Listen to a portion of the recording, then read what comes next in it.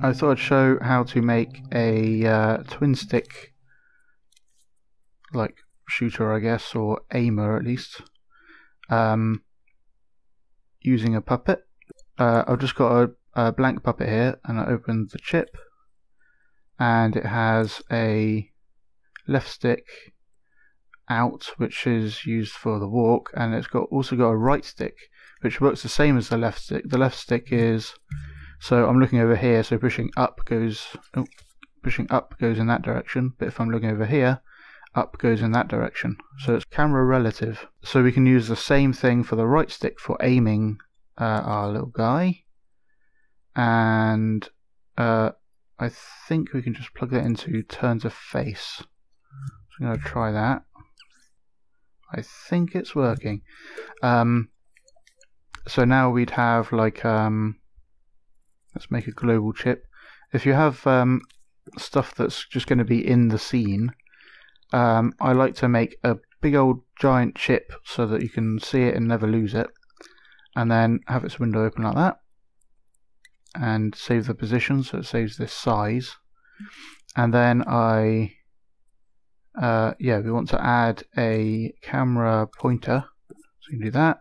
You can scope into a camera pointer, and then just move around as if you were moving the normal create mode camera, and get the right angle. So now I'll scope out, and now if I click on that, it has that point and the those settings for that angle.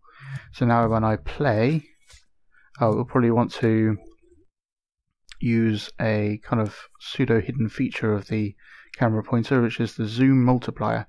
If we turn that up a bit, then that will zoom out while the pointer is working. So now I can run around, but while I hold the right stick, it kind of looks in that direction. And then when I don't hold the right stick, then it looks in the direction that we're running in. So we may want to turn up the turn speed like that.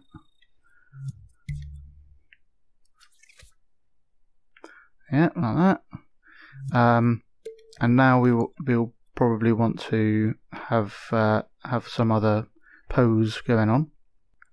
So we want to know if the right stick is being pushed or not.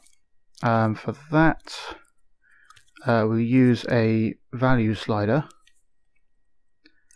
and we don't need it to have the slider part, and we just plug that in there.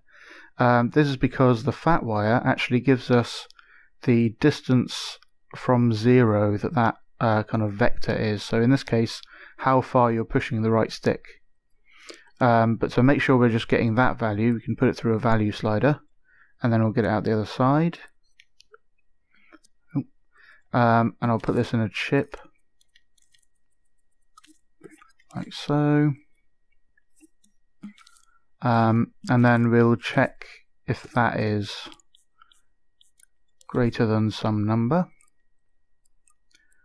to make sure it's being pushed enough. And if it is, we'll pose the puppet. So we'll scope in here, and we'll just like bring its hands up like that. We'll use the mirror mode. So we can just move one hand and the other one matches it.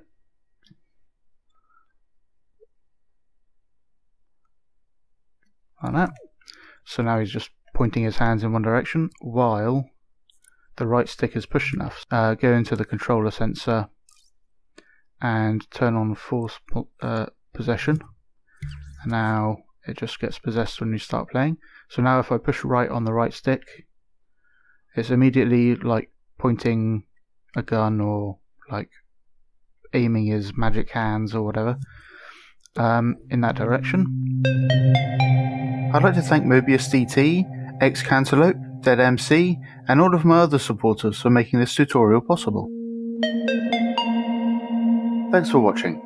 If you'd like me to continue making these tutorials and helping creators across the internet, you can find out how to support me in the link in the description.